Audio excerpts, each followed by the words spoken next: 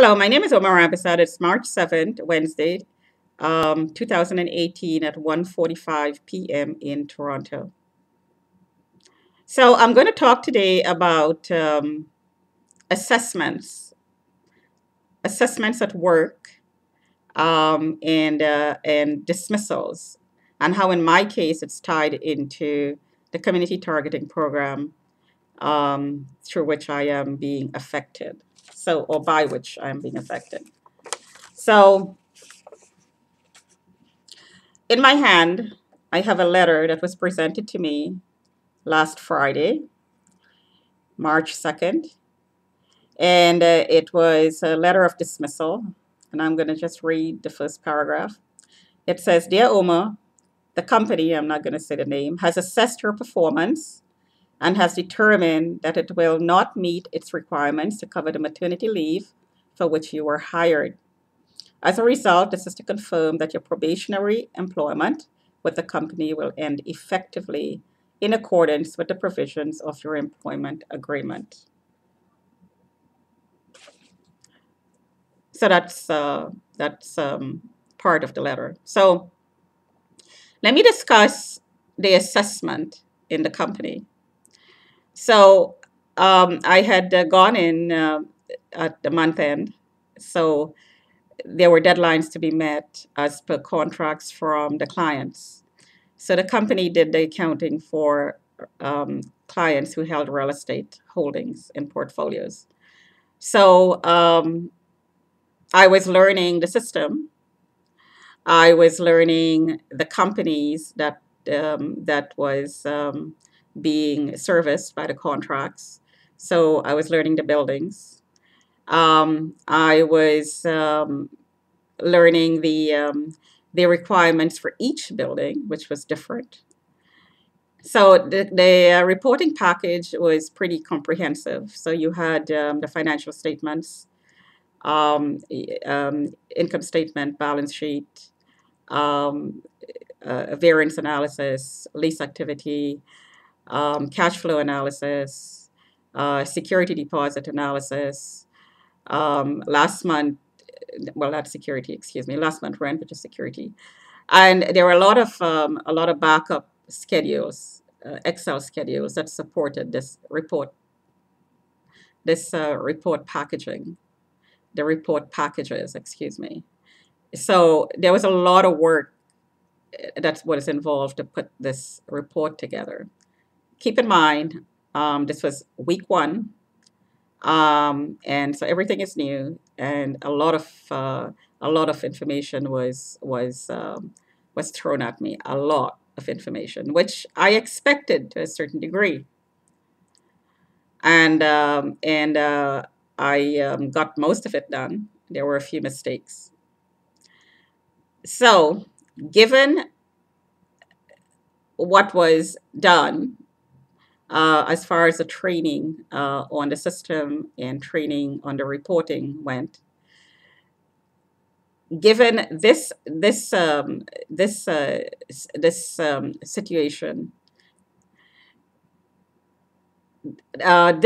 situation, I should say, was played out against a backdrop of comments, multiple comments, constant comments on a daily basis since day one, um, about about prostitution, about whores, about sex slavery, about pimps. There was one black receptionist, female, who was constantly talking about somebody named Rick, and Rick has a big one for you, and she, because I was in her immediate environment, so I could hear what she was saying. So Rick had a big black one for you. Rick is a good trainer. Rick loves you. He will take care of you. She's mentally retarded. She is slow. She is dumb. And all these things.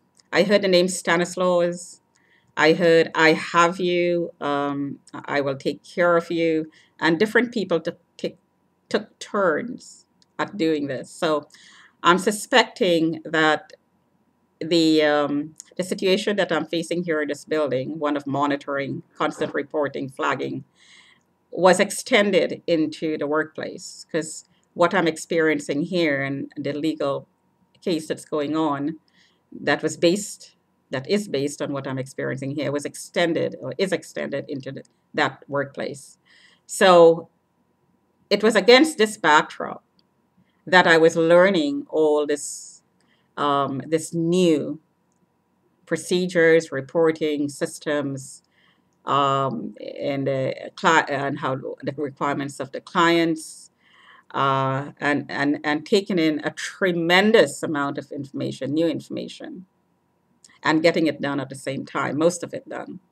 There were mistakes, of course, because this was the first time I was doing it. So I just wanted to paint that picture, the reality of the picture that was my experience in that company. Because being dismissed after 3 weeks into a contract, that I took a lot of time and took a lot of effort to go to the interviews. First of all, to search for the company and search for the ads and apply and take time to reply and take time to go to the interview and refusing other interviews along the way and choosing the company and accepting the offer.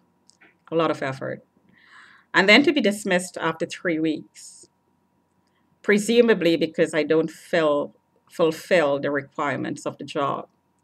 I have to ask myself, um, were the requirements not fulfilled because the expectations from the letter was very high and the learning curve was extremely steep?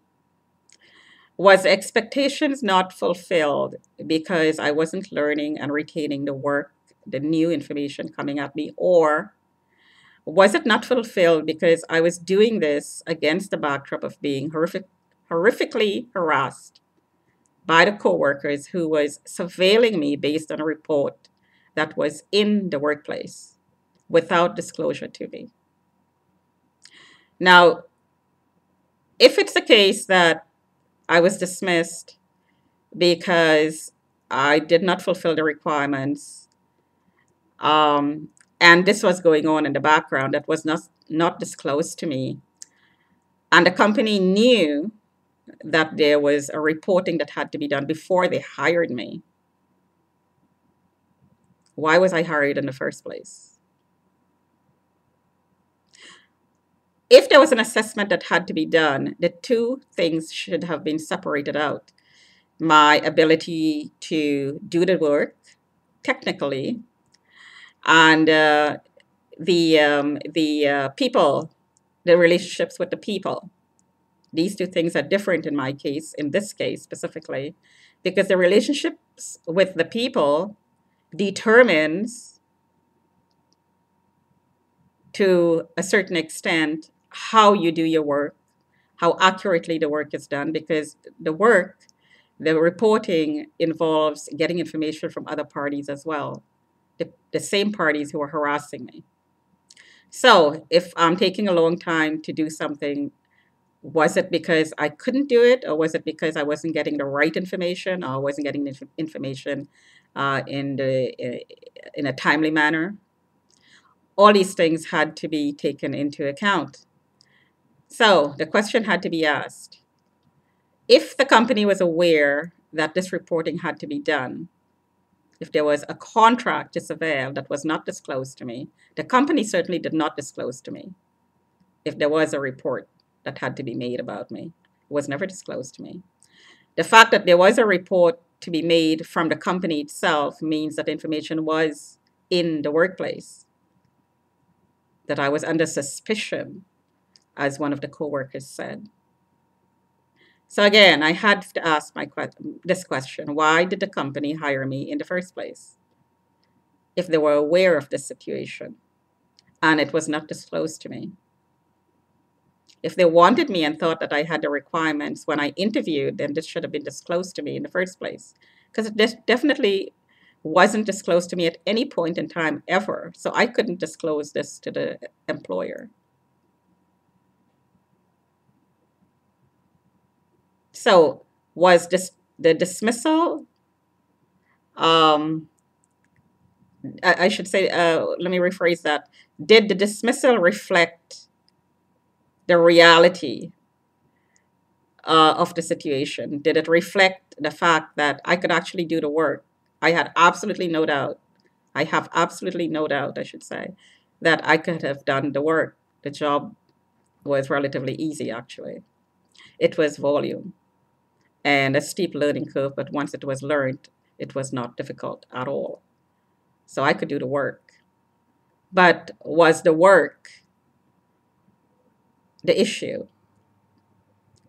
Was the requirement that was not fulfilled the actual technical ability, or was it based on the harassment that was in the workplace and how it affected my ability to concentrate and focus? And even so, I got most of it done. So hopefully, this is not going to be a situation that's going to repeat itself in another company. I do have other interviews coming up, so hopefully, there is no flag in the system. There is no reporting to be done. And this is something I'm trying to deal with the police.